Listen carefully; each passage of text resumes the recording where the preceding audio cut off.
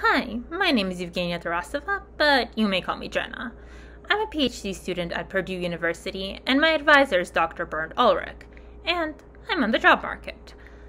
My research is in residual intersections, which are a generalization of linkage. But you may be asking me, what is linkage and what are residual intersections? Well, the history of linkage begins in algebraic geometry, so let's give a geometric definition.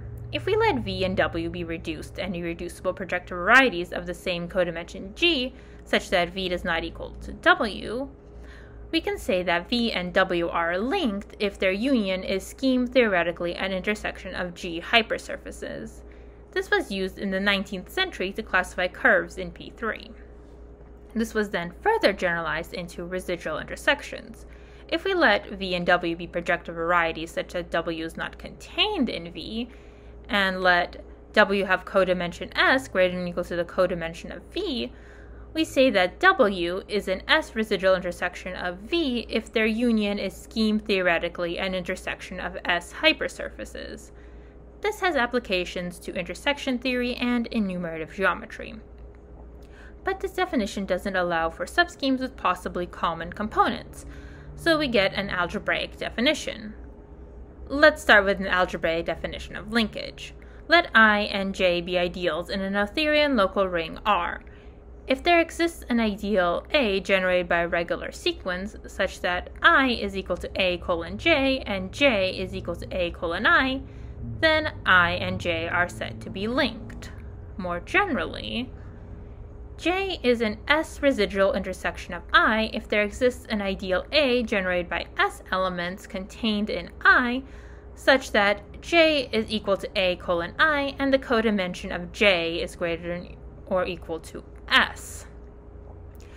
Note that if R is Gorenstein, I is unmixed, and S is equal to the height of I, we get back linkage. Now, both linkage and residual intersections can be used to study Cohen-Macaulay properties, Gorenstein properties, and canonical modules. In fact, this is a well-trod and broadly researched path. One should also note that we can find the generators of a link through a mapping cone construction. However, the generators of residual intersections are not as well understood. They've only been computed in certain cases. Suppose that R is Cohen-Macaulay. Then we know the generators of the residual intersection J when I is a complete intersection, when I is an almost complete intersection, when I is a perfect ideal of height 2, when R mod I is Gorenstein, and I is of height 3, and for certain height I plus 1 residual intersections. This leaves plenty of room for exploration, and that's where my research finds its home. In my first project, I showed that, under suitable technical assumptions on I, given an ideal I and S greater than or equal to the number of generators of I minus 2, one may express the S residual intersections of I in terms of number of generators of I minus 2 residual intersections and a fitting ideal. Moreover, if the number of generators of I is less than or equal to the height of I plus 3 and some additional hypotheses that are satisfied, the S residual intersections may be expressed in terms of links and a fitting ideal.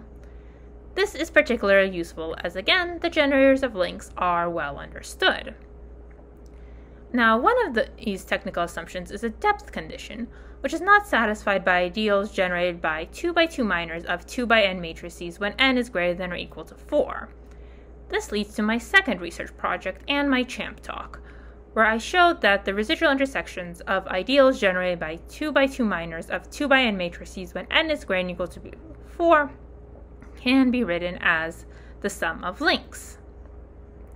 In the future, I am interested in exploring the connection between residual intersections and sums of links. Based on my previous results, I have found non-overlapping sufficient criteria for a residual intersection being equal to the sum of links, or the sum of links and a fitting ideal. This leads to a natural question. Is it possible to find a necessary criteria for a residual intersection being equal to the sum of links? Thank you very much.